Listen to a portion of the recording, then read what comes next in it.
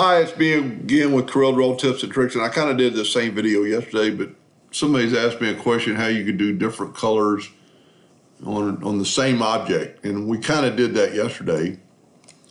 But and then I thought, I'm not going to make a video, I just wrote the answer back, but then I thought, there is one little secret here that you could do.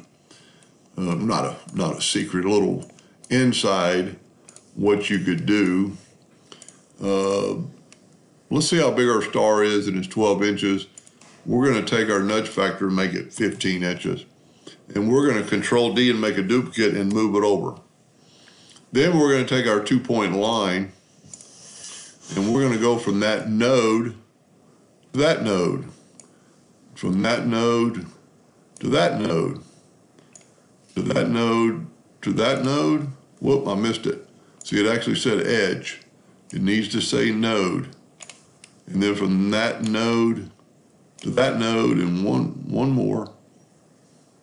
From that node to that node. Now, in that other one, I took the virtual segment delete key and deleted this long line.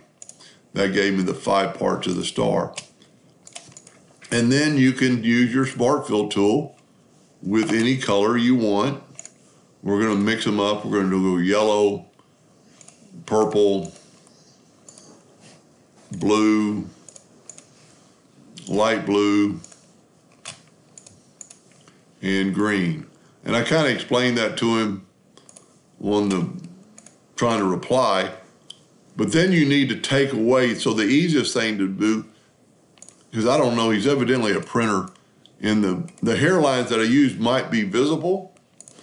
So just select everything and right-click no line. Well, that also took away our outline for the star if you wanted an outline. So there's 2 ways you can do it. This way is just nudge it back. Well, let's change it to black. If you wanted a black line, let's make it 3 points so you can see it. And let's make it black.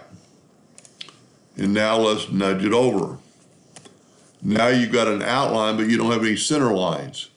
There's no center line, it's just colors. Now, if you'd forgotten to do that, it's easy enough because these are 4 different pieces. You can select them all and go right here to boundary, and it put a boundary around the star. Exactly the same. We're going to make it black and 3 points so you get the same result.